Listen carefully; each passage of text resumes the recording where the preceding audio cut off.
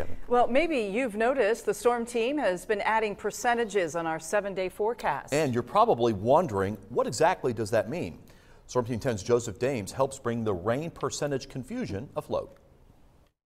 Well, we're talking about rain today. If you've been outside for your Wednesday, it's been a soggy, waterlogged afternoon. But we talk about rain chances. When you see that percentage, what does that mean? Well, this is how we break it down. When we forecast rain, we are working with a probability of precipitation. Now, we're going to have to go back to math class a bit here. But how it works is we take the percentage of the forecast region. For us, that is the boundaries of the Wabash Valley. We then multiply that by our confidence to receive rain.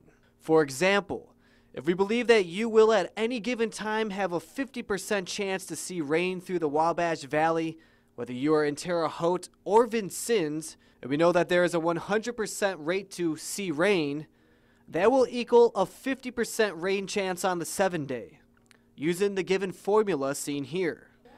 Today we had a 100% confidence rate that we would see some rain in the Wabash Valley. So no matter where you are, rain is headed your way.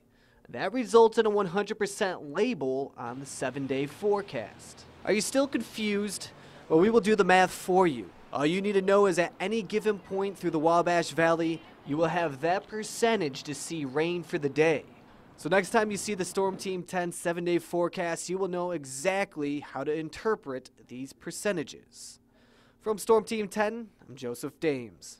Now, to be clear, the chance for rain does not increase the amount of rain nor the intensity level of the rain. It strictly is the probability of seeing rain at any given location across the Wabash Valley for that particular time frame.